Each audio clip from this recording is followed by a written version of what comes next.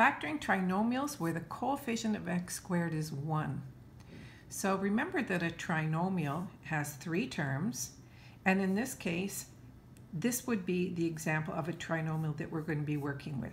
Ax squared plus bx plus c, where a, b, and c are constants, and a is equal to 1.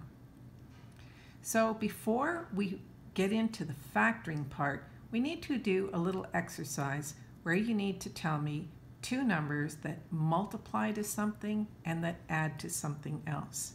So we're going to look for numbers that have a certain product. That just means, what do you get? What do you multiply together? A product is like 2 times 3. That would be 6. So what is the product of 6? 2 times 3. So I'm going to write 2 columns here, and I want you to stop the video and answer the question. Usually when I do this in class, I would say, what 2 numbers, so this is the way it's going to go. I'm going to find 2 numbers, so you're filling in the blanks, that have a product of 2, and the very same 2 numbers have to add up to 3. Okay, so if you know the answer, shout it out. I won't be able to hear you, but start thinking about 2 things that multiply to 2 and add to 3. And you should know right away, and I'm guessing you do, that that would be like 2 times 1 is 2, and 2 plus 1 is 3. Okay, so that's as far as we're going to go with this right now, but I'm going to do a whole bunch of them. So I want 2 numbers that multiply to negative 15, and the same 2 numbers have to add up to positive 2. So again, if you want to just stop, think about it before I fill in the blanks, but I'm not going to keep saying that every time I write one out now. I'm just going to keep going. So 2 numbers that multiply to minus 15, but they add to a positive number. So that means that the larger number has to be positive, right? Because if I know 5 times 3 is 15, and I know I can make a 2 out of a 5 and a 3. So if I write out 5 and 3 here, and 5 and 3 here, I think you'd know very quickly that it means that the 3 has to be the negative, right? So if this was negative and this is negative, then I would get this 2.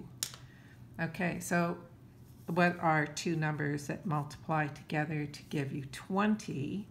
And the same 2 numbers, has to be the same ones, add to give you negative 9.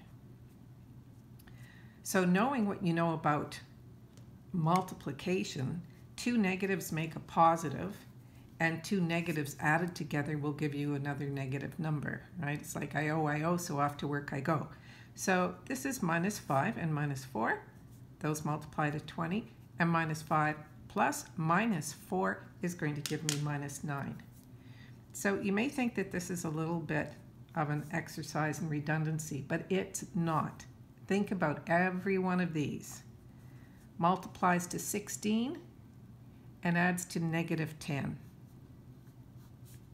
Okay, so again this time they both have to be negative to give me the positive here. Any product, it has to be a negative times a negative or a positive times a positive to give you a positive product. But because the sum is negative, that means they both have to be negative. So what 2 numbers multiply to 16? Negative 6 or positive 16, so minus 2 and minus 8, and those 2 numbers added together will give me minus 10. Okay, multiplies to give me negative 18, and the sum has to be positive 3. Okay, so positive 3 and a negative, so one's negative, one's positive. Because my answer is positive, the larger number has to be positive. So 6 and minus 3. 6 minus 3 gives me 3. What multiplies together to give me negative 48 and adds to give me positive 2? Okay, so think of all the factors of 48. So 1 and 48, no, can't make 2. 2 and 24, no. 3 and 16, no. 4 and 21, no. It's got to be bigger. How about 8 and 6? 6 times 8 is 48. So I'm going to put 8 and 6 here. My sum has to be positive, so that means the larger number has to be positive, 8 and negative 6. Two numbers that multiply to give me 72. And the same two numbers have to add to negative 17. Oops, there we go. So again, we have a positive product, but a negative sum. So if it's going to be positive on this side, then it has to be two negative numbers. And minus 8 and minus 9 gives me negative 17. And we're going to do one more. Two numbers that multiply to give me 56. So this is a little brain exercise, right? And the same two numbers have to add up to give you negative 15. So again, that means two negative numbers here, and they're negative on this side to give me that negative 15. So think of the factors at 56. 8 times 7 is 56. So minus 7 and minus 8, doesn't matter which order you write them in, minus 7 plus negative 8. Okay, so now that you've got the hang of finding the product and the sum, I want to bring in how does this all work with the trinomials themselves. So if I gave you a trinomial, now I'm going to make it into this format of ax squared plus bx plus c. And I'm going to say, okay, what if I had x squared plus 5x minus 36? And I asked you to factor it. So the first thing I want to know is what numbers make the product and which two numbers will make the sum. This works for the same for factoring trinomials where the coefficient is not 1. So hang on and follow along. So the first number here, let's say this is, I have a 1 here, right? 1 in front. So this is the first number. This is what I call the middle number. And this is going to be my last number. So when you're finding the product, you want the product of the first and the last. So I'm going to multiply these two numbers together to find what product I'm looking for. So 1 times negative 36 is negative 36. So the product of the first and the last, the sum of the one in the middle. I made a little poem for my class many, many years ago. So I want a sum of 5. Okay, so now that you know what two numbers you're looking for, so I'm going to write that out. I'm going to say product of the first and the last, the sum of the one in the middle. Okay, this poem's going to get longer. Okay, so now I'm going to write out, just like I did up here, product, sum, product, sum. So my product, I want two numbers that multiply to give me negative 36, and the same two numbers are going to add to 5. Okay, so I don't know if we did that one up here. No, we didn't. Okay, so I want 5 and minus 36. So one of them is negative, one is positive. The larger one is going to be positive. So factors of 36, 9 and 4. With a 9 and a 4, I can make a 5. So I'm going to put 9 and minus 4, because 9 plus minus 4 is going to give me 5. Okay, so the product of the first and the last, the sum of the one in the middle. Find the two numbers that match the above. Take your time, continue to fiddle, because nothing rhymes with middle.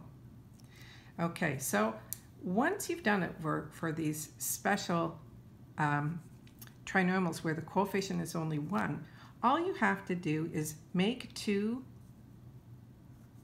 brackets, and I'm going to put an x in the first position here, and I'm going to use these special numbers and put them right into the bracket, just the way they are. So I'm going to say x plus 9 and x minus 4, and I'm done. That's how easy factoring is when the coefficient is only 1. All you have to do is take these two special numbers that you're really good at finding now, product, sum, and plug them in here. So look when I expand. X times x is x squared. Then minus 4x plus 9x gives me the 5, and 9 times minus 4 is minus 36. That was pretty easy, wasn't it? Okay, let's do a few more to make sure you've got this all straight in your mind. Okay, let's do x squared plus 2x minus 48. Now you should know right now that there are some times when you can't factor a trinomial. They're not all factorable. And we're going to learn another operation called the quadratic formula in order to solve for the equations later on. Don't worry about it for now. Right now we're doing these nice basic factoring. So what is my product and what is my sum? So remember, the product is the first times the last. So again, I know there's only a 1 here and you're saying, well, why doesn't you just say the last? Because when there is a number here, you're going to multiply those two together to get the product. So right now it's just minus 48. And my sum of the 1 in the middle is a 2. Okay, so now I'm going to write out my little, I'm going to put it over here. This times this equals minus 48. And the same two numbers give me 2. Now, whatever you do, don't write that under here, okay? This is where you're going to say this equals, and you're going to have 2 sets of brackets. So this is like doing this on the side. Okay, 2 numbers that multiply to negative 48 and add to positive 2. So again, we've got a positive sum, so 1 positive, 1 negative, and the larger one is going to have to be positive. So 6 times 8 is 48. 8 times negative 6 is negative 48, and 8 plus negative 6 is 2. So all you have to do, again, now we've got these 2 special numbers, 8 and minus 6. Don't even need these ones anymore, okay? And I've seen some people try to do something with that, but we're just going to put them right into the brackets here, x plus 8 and x minus 6. And there you go. Now, I'm going to do one more because I think basically you've got the whole, or maybe I'll do 2 more. You've got the idea of product sum. And the other thing, in the last lesson when we did common factoring, I told you that sometimes you need to take out a common factor first. You always look for a common factor. So can you tell me what the common factor would be in this trinomial? Always look for a common factor. So you should know at this point in the game that your teacher is not going to ask you to factor a cubic function. You're only doing quadratics. Quadratics have a degree of 2. So if you look here, there is a common factor, and it is x. Every term has an x. So you pull out an x first. So I'm just going to put it in a bracket like this. You don't need the bracket, but just to keep it nice and neat. And I divide each one. I take 1 x away from each of them. Okay, so now I go to my product sum. Product of the first and the last. So this, you don't have to worry about it anymore. You have to keep it in your equation here. This equals, because if I didn't put the x here, obviously this cubic function is not equal to this quadratic function. Cubic meaning degree of 3, and this has a degree of 2. So you need to keep this in the equation as you write out your solution. But I'm only factoring this part now. So I'm going to make 2 sets of brackets, and I'm going to find a product that is 1 times minus 48. Oh, look, it's the same as the one above. And a sum of 2. And we already know what those are because we just did them here. Okay, so I have 8 and minus 6, and I just plug them in here. X plus 8, x minus 6. Okay, let's do one that we haven't already done. 7x squared plus 28x minus 147. Holy smoke, 147. Okay, so obviously this isn't a trinomial with a coefficient of 1. So that's a little clue to you that you need to take out a common factor. So the common factor here is, can you tell me, shout it out. Common factor is 7, the number 7. So we're going to pull out a 7 first, factor out a 7, so I put 7 here, make a bracket, and divide every term by 7. So I get 4x minus 21. Okay, so now I'm all set. I want to know the product and the sum that I'm looking for.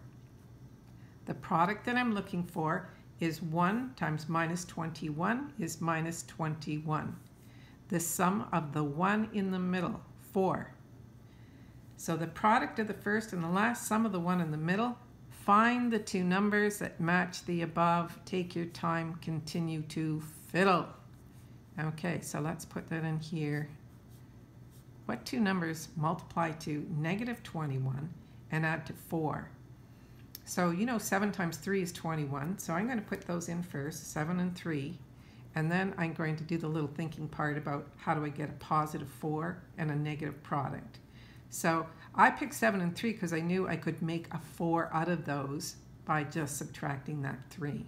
So 7 minus 3 gives me positive 4, and 7 times minus 3 is minus 21.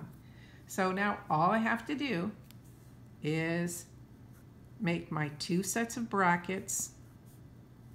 I put x in the first position, and I put in these two numbers. So x plus 7 and x minus 3.